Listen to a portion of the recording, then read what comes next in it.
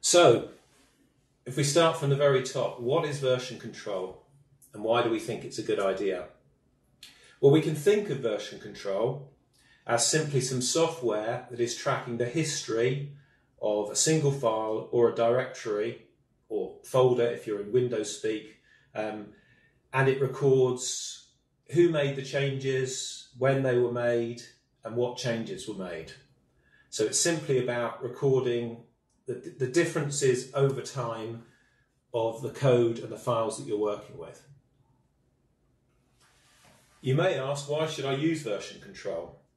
Well, we think there are lots of reasons. One of the most simple is that in our careers, we've probably all lost files. We've probably all lost information that we hadn't saved or hadn't backed up, and we've lost track of it. So version control gives you a way of having a backup of your code and potentially storing that off-site as well.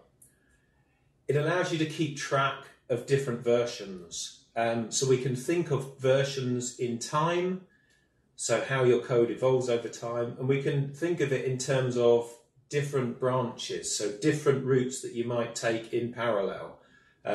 So version control can keep all of those things for you. It's a really good way of allowing you to share code with other people. And then that moves on to the idea that you can co-develop with other authors. So we really recommend version control systems as a way to collaborate with other people.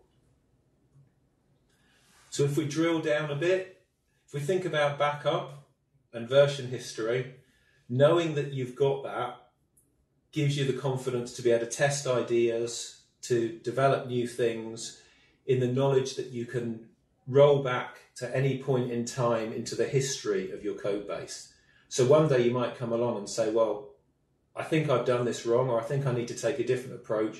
You know that you've got persistent versions that are committed to your history that you can get to at any point. And version control systems make it really easy to record the changes that you make along the way.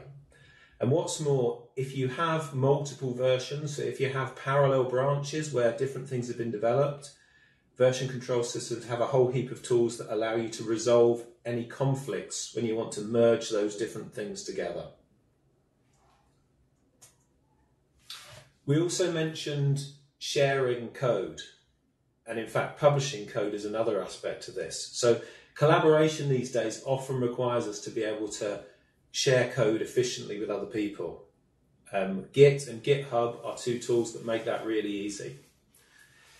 In this day and age, when we are writing funding proposals or maybe writing publications for journals, funders and institutions often require us to be able to publish our code. And version control systems make all this stuff really easy. They allow us to branch, they allow us to merge different branches together, different changes together, and they allow us to document and commit our changes along the way. And one really key aspect of this is that you can create fixed versions and you can tag them and call them releases. So you'll have worked with different software along the way. Software typically has some kind of release tag which has information about what's been changed between versions. And version control systems make that really easy.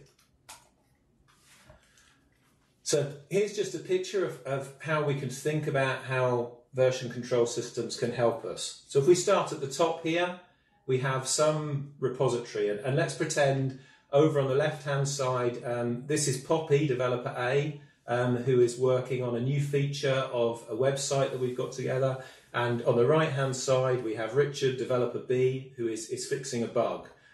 So we could imagine that over on the left-hand side here, Poppy's just wanting to add a new page to the website and maybe some new images.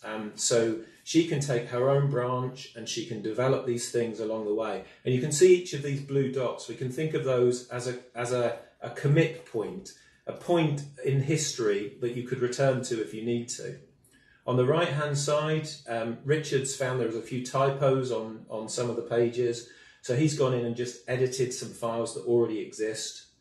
And the key thing about using tools like Git is that when it comes to the point where you need to bring this work together and you need to potentially merge these things together, there are a whole heap of of nice features that make that really easy to do. And really importantly, you can make sure that the history that's gone on in both of these different branches can all be brought together in a way that makes sense, in a way that's easy for you and other people to be able to go back to and understand.